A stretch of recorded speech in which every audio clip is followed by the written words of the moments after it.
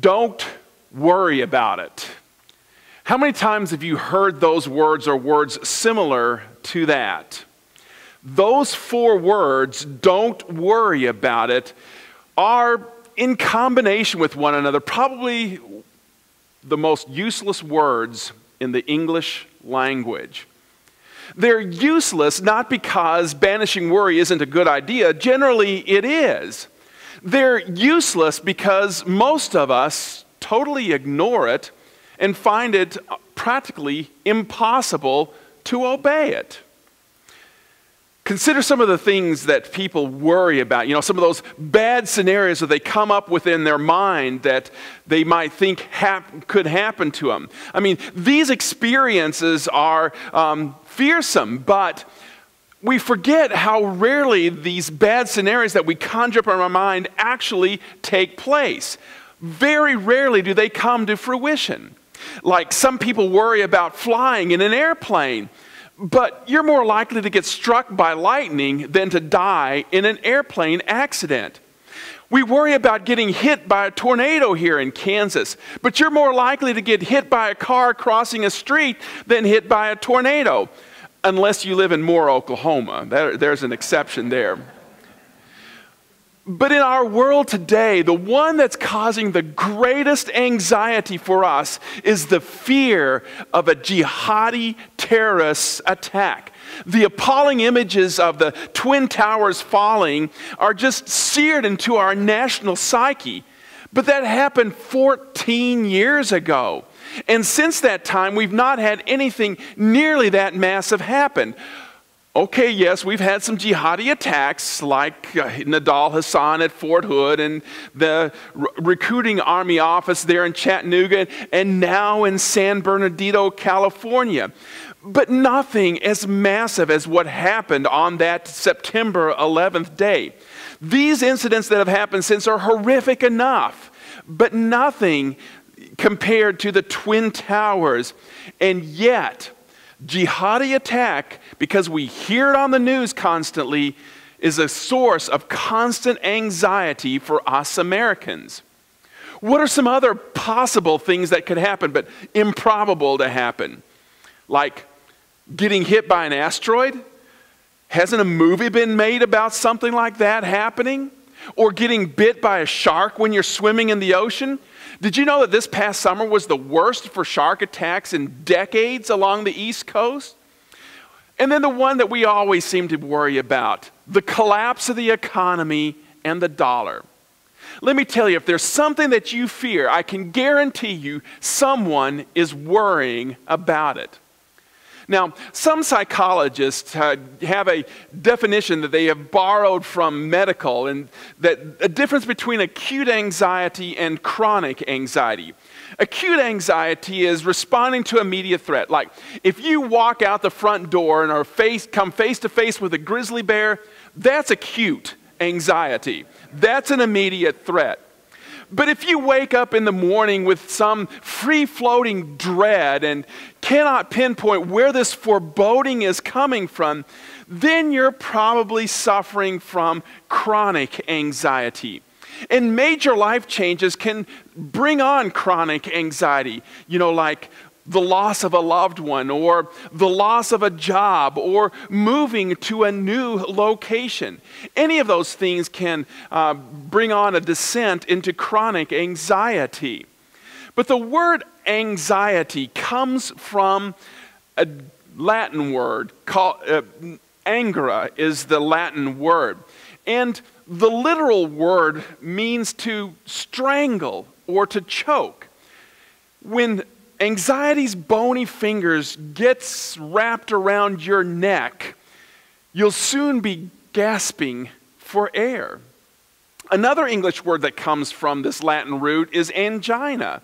That sharp pain of the heart that you feel when your arterial arteries are being choked off by plaque so that your heart muscle's not getting enough oxygen.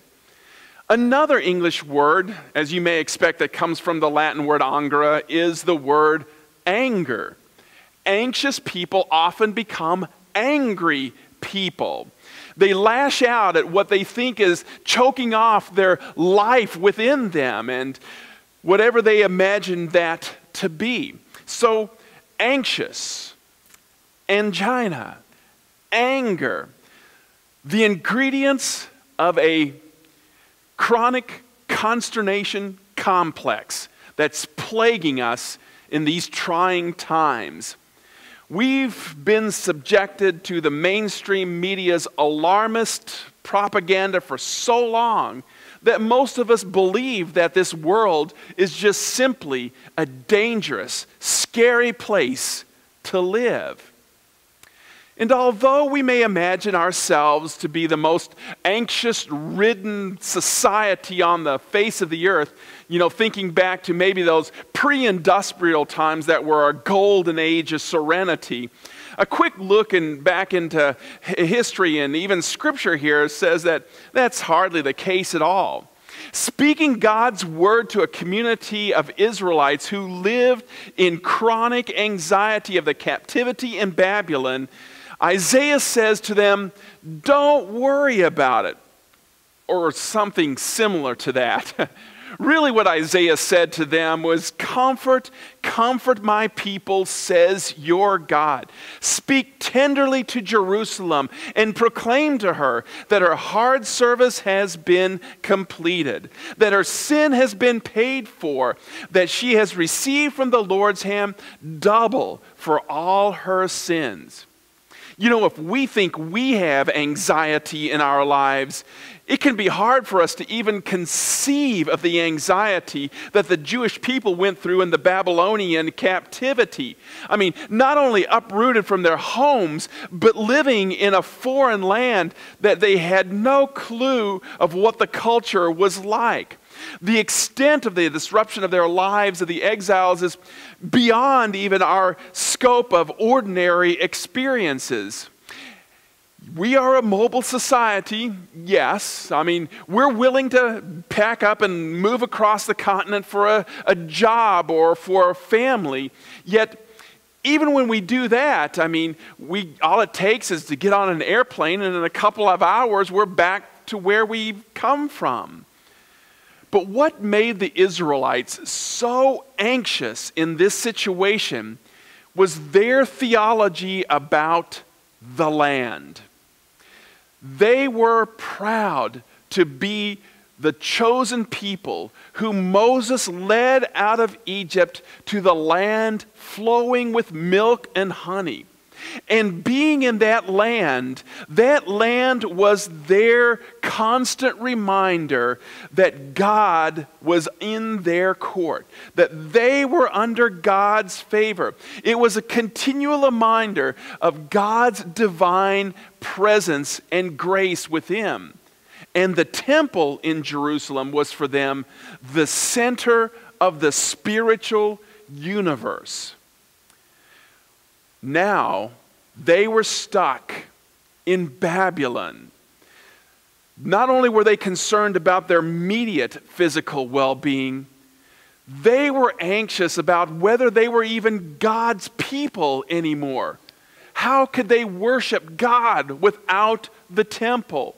Their feelings are summed up in Psalm 137 when they say, "How can we sing the Lord's song in a foreign land?" Well, Isaiah gives these highly anxious people a word from the Lord.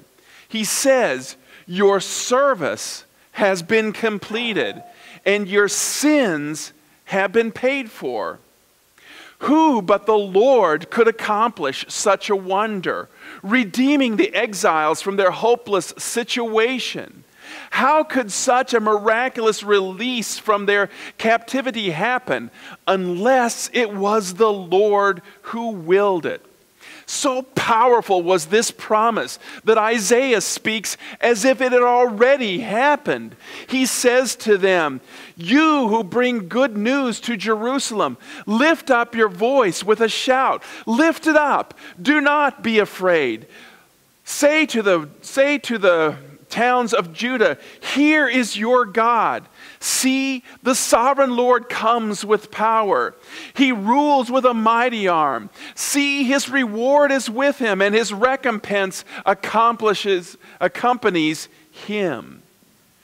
This word speaks to us as well, because we're not the first generation of humans to live and feel anxious and worry about things. We're not the first generation of humans who have experienced a loss or a tragedy.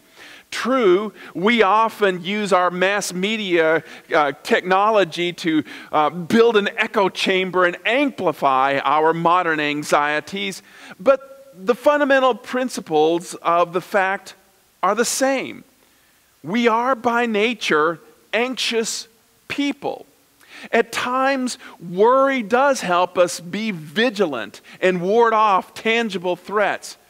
But more often than not, it's an empty burden. Our Bible text from Isaiah comes to us as well and tells us, don't worry about it. Why? Because God created you. Because God formed you. When you build or create something, you know how it is made, inside and out. Our God knows you better than you know yourselves. Moreover, God himself is coming to rescue you. God paid for your sins. He has called you by name. God says to you, you are mine. In other words, God is with us. Worry is often a lack of trust. If we truly believe that God is with us, how can we be anxious about anything that crosses our pathways? Does this mean that we'll not have trials to pass through? No, it doesn't. Does it mean that we're not going to have fires to put out? No, it doesn't. But we'll probably not face a terrorist attack, although we may deal with a heart attack. We're not going to deal with shark bites so much as we might be dealing with the biting of some comments that others make of us. We'll probably not experience a home intrusion, although we may experience an intrusion into our time and an unwelcomed interruption. The truth is, if we insist on worrying about stuff that might happen, it won't take us long to find possibilities. Yet in the midst of those possibilities, in the midst of our anxiousness, God speaks to us comfort, because God is the only comfort that really works. He reminds us that we are in God's hands, and nothing is more powerful in this world than the hand of God. Nothing can take us out of the hand of our God. His arm is a mighty arm. Let the comforting voice of Isaiah ring in your ears this Advent. Yes, there are worries in life, and yes, we may be tempted to look at all sorts of places to ease them. Yet, there is only one who has the power to help. And he does so without looking or consulting any threat assessment charts. He does so out of fatherly, divine goodness and mercy. This is good news for Zion. This is good news for God's people. Good news came to us in Jesus, the Word made flesh, born in Bethlehem. And so may the peace of God, which surpasses our human understanding, keep our hearts and minds in Christ Jesus our Lord. Amen.